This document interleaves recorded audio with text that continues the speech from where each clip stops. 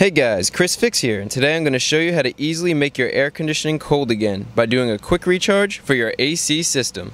I'll be using one of these do-it-yourself refrigerant kits that you could get at your local store or purchase online. I'll leave a link in the description to where you could get your own. This AC Pro kit has everything you need to do the job. It has the hose and coupler to attach to your air conditioning system, and then it also has the pressure gauge so you can read the pressure in the air conditioning system so you don't overfill it or underfill it.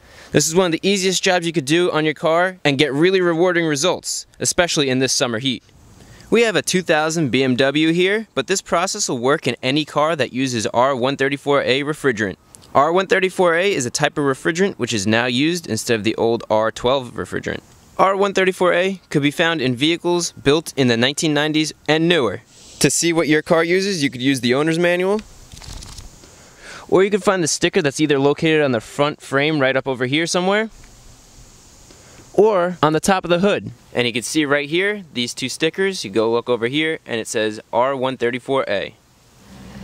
In this car, the AC system is not cold at all, and the owner told me a recharge lasts over a year, which means that there's a really small leak, which is usually a bad seal somewhere. And it's not worth it to spend thousands of dollars to find the leak and then replace AC components. So instead, we're going to be using a refrigerant that has a sealer in it. Now the reason why I chose this AC system kit is because the sealer in this kit isn't the typical sealer. It's not a goo, it's not thick. This sealer is more of a conditioner. It conditions the rubber gaskets. So those rubber gaskets and O-rings swell and clog the most common leaks.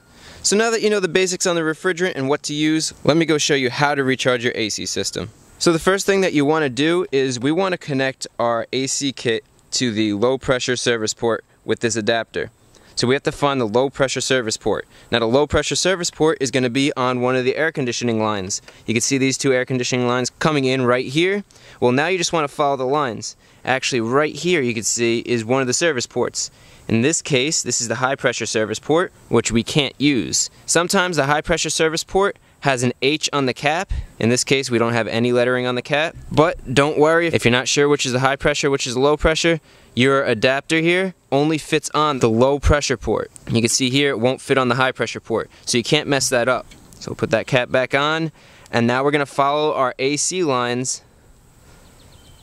You can see them right there. It goes into the cabin, and then actually right up here, here's the low pressure service port.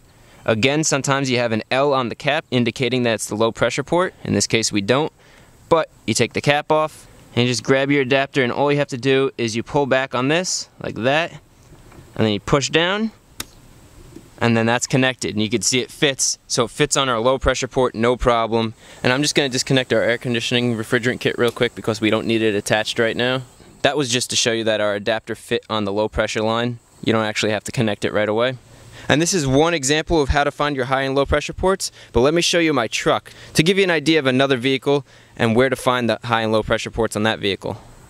This is my truck, so let's check it out.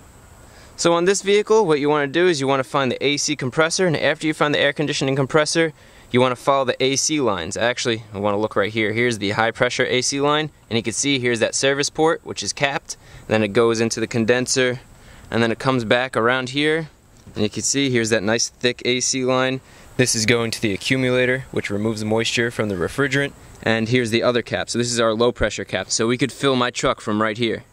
Alright, so now we know how to find our low pressure port. The next step is we have to figure out what temperature it is outside. In this case, we have about 90 degrees Fahrenheit, and what you do is you adjust this gauge right here.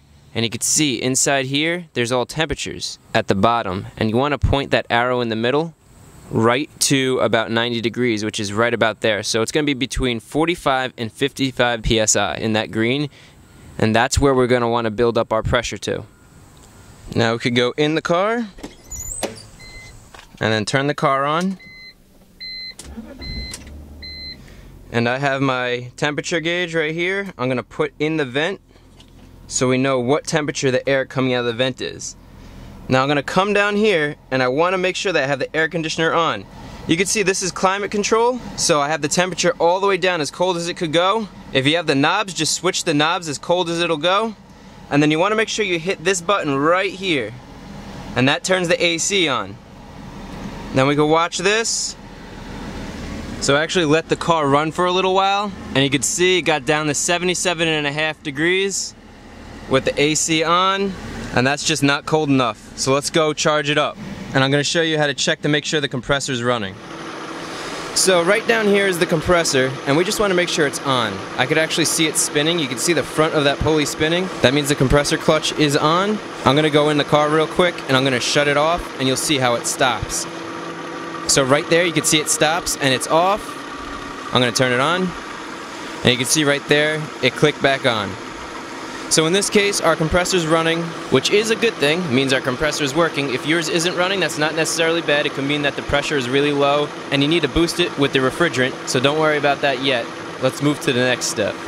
The next step is get your safety goggles on and get your gloves on so that the refrigerant doesn't hit your hands and cause frostbite, and also doesn't get in your eyes and blind you. Now we want to unscrew the top of our bottle to remove the plastic shipping disc, and then screw the gauge and trigger back on to pierce the can so we could actually use it. Give the can a good shake to mix up all the refrigerant with its additives so we get it evenly distributed. Now attach the coupler to the low pressure port by pulling back on the collar and pushing the coupler on. Then wiggle it around so you know for sure that it's secure. Good. Now's the best part. You can see the black needle at around 40 psi. We need it to be at about 50 psi. If your needle's in the red, then don't charge the system, because there's something wrong, and odds are the compressor isn't running, and that's why you're not getting the cold air. But if you're in the white, or like in this case you're in the green, you're good to go. So squeeze the trigger, and let's charge this baby up. As you hold the trigger, turn the bottle from side to side in the 12 to 3 o'clock position to evenly distribute the contents in the bottle. After about 10 seconds or so, release the trigger and check the pressure to make sure you're not overfilling it. I'm going to repeat this a few times until our pressure is in the middle of the two red lines at about 50 psi.